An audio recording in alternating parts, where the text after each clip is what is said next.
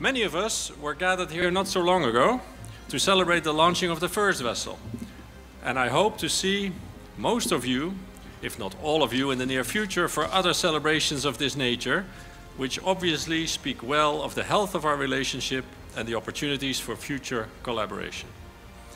These occasions, including today's gathering, not only serve as an acknowledgement of the deepening partnership between our esteemed organizations, but also provide us with an opportunity to celebrate the efforts of all those involved in bringing these vessels to sea. It's a matter of immense pleasure for me to be here today on the occasion of launching second ship of OPV Batch 2 of Pakistan Navy, to be named PNS YAMAMA, which is a testament of this shipyard's dedication, craftsmanship and unwavering commitment to excellence.